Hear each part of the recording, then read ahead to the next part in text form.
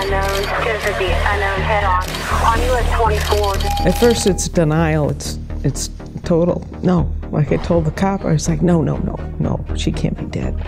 Absolutely not. But then you go through the whole process and it's like, oh yeah, she is.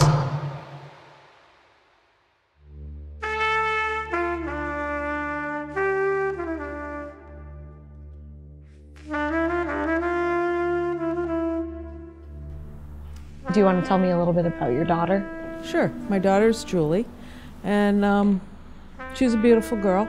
She was fun-loving and laughed a lot and couldn't do enough for anybody, and very, very outgoing girl. She was truly a good person.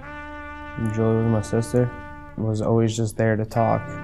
If I needed her to talk or I needed advice or anything like that, 'cause she was seven years older than me, so she went through a little bit before I would go through it. So now here's the tough part. What happened that night? She was out with friends.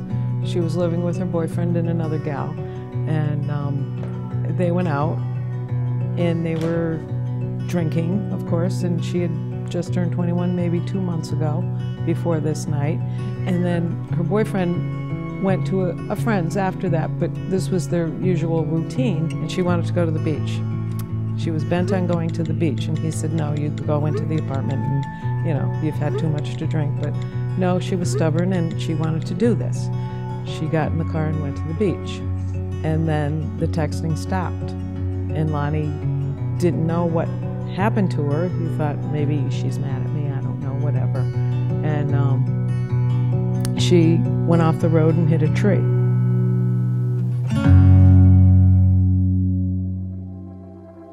If anything can come from this, what would a message be that you would like? I mean, it's hard to call it a learning lesson because you'd never want to put someone, some family, loved ones at the expense of a message, right? But there's got to be something good that can come from this. Yes, not to drink, be drinking, and then get behind the wheel of a car. Absolutely not. Do not do it. And drugs, the same thing. Absolutely the same thing. You are impaired. If you have a friend, let them drive. Call your parents. You know, call a friend that may be home or something. The parent would rather get that call than a call from the cops. get off your phone while you're driving, and never, I don't even care if you go to the bar or you go somewhere and you have one drink, it doesn't matter. A drink's a drink. You might still be under the legal limit or whatever, but a drink's a drink. It's still gonna impair you somehow. She was drunk and she was texting, and she did not have her seatbelt on. Wear your seatbelt. It's a simple thing. So what if it wrinkles your clothes? That doesn't matter.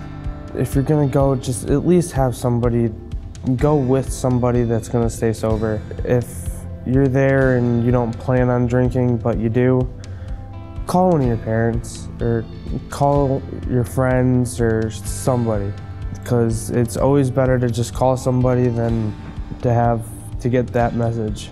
I think that's a big message too. Like, everybody thinks they're fine, right? And so these are all simple things that we could do to stop this kind of stuff from happening, which is buckle your seatbelt, put your phone down, and use good judgment. If you've had too much to drink, call a friend, call Uber. It is a daily struggle. And with support from your family and friends, you do go on. And I know she's looking over us, that's for sure. She's there. I'm sure she would want this to be portrayed properly to the public, and so they can learn something from it. I never had the opportunity to meet her, but she sounds like someone that would want to stop this from happening again.